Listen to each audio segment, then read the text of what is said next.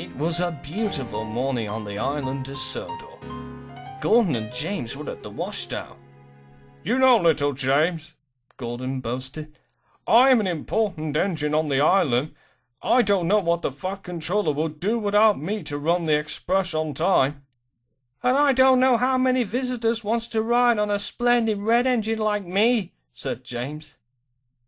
At that time, Patrick was away to be mended, so the Fat Controller asked Percy to do some shunting in the yard. "Well, at least we don't have to be a dirty engine like silly little Percy," laughed Gordon, and puffed away. "I'm not silly," puffed Percy.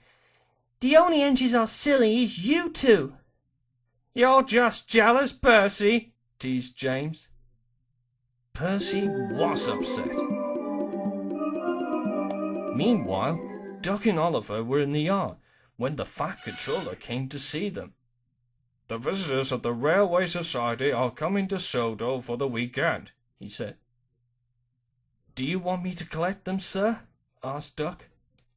"No need to, Duck," said the Fat Controller, "because City of Truro is already bringing them." Duck was delighted. "Oh, I can't wait to see him again," he whistled. "Neither do I," tooted Oliver. City of Truro is the fastest engine on the Great Western Railway. He was the first engine to reach up 100 miles per hour. He is famous and the finest engine in the world.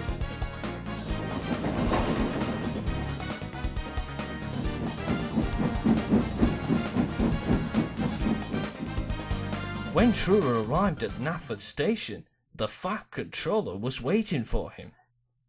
"Welcome back, City of Truro," he said proudly. "You can go and have a rest after your long journey." "Thank you, sir," smiled Truro. As the visitors of the Railway Society disembarked, Percy pulled into the station. He was very surprised to see City of Truro. "City of Truro," he whistled. "What are you doing here?" "The visitors of the Railway Society are here for the weekend," replied Truro. "I'm here to give them a tour around Sodor." Then Truro could see Percy was tired. "You looking tired, Percy? What's wrong?" Percy told Truro about working hard in the shunting yard and what Gordon and James said about him. "All they do is boasting and thinking about is themself." "Well, you are a Great Western saddle tank engine, Percy," said Truro. "You should stand up and teach them our Great Western way, all ship-shape and Swindon fashion." Percy thought about this. Then he smiled. "If Truro says I'm a Great Western engine, then I will show Gordon and James the Great Western way." Later, Percy was at the washdown. He was having a good wash when James pulled in. "Move aside, Dirty Percy," he hooted. "I'm an important engine who needs a wash." "But I was here first, James," said Percy calmly. "so you will have to wait." "I can't wait," huffed James. "I want a wash now." "There's two ways of doing things, James," said Percy.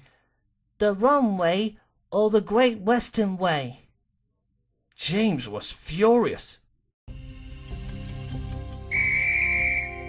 By the time Percy had finished, James was very late indeed. As Percy was shunting trucks for Bear's goods train, Gordon steamed in with the express.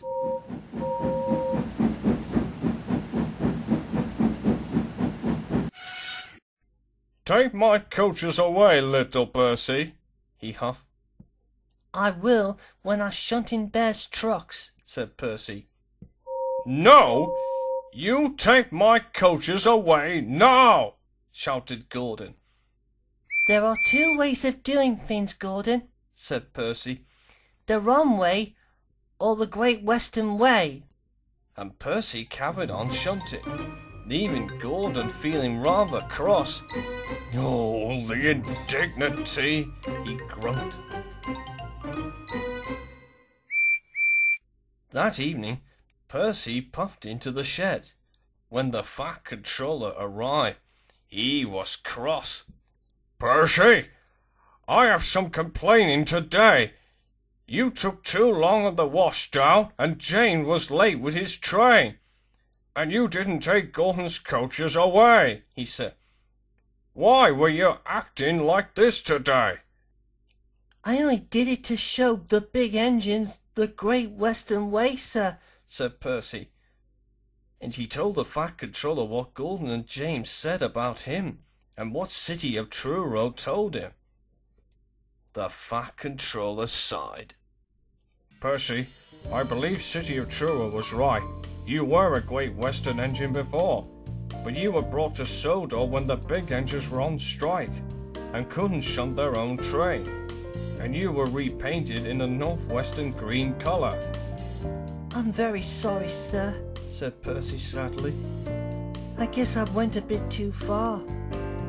Don't worry, Percy, said the Fat Controller, but you have worked harder today than any other engine, and Patrick will be back at work tomorrow. Percy was pleased. When the Fat Controller left, Duck and Oliver came into the shed. They have heard everything. Well, Percy, wished Oliver, so you were a Great Western engine after all. You don't have to do what I usually do, added Duck. You just have to do what you always do, just being Percy. And that made Percy feel better.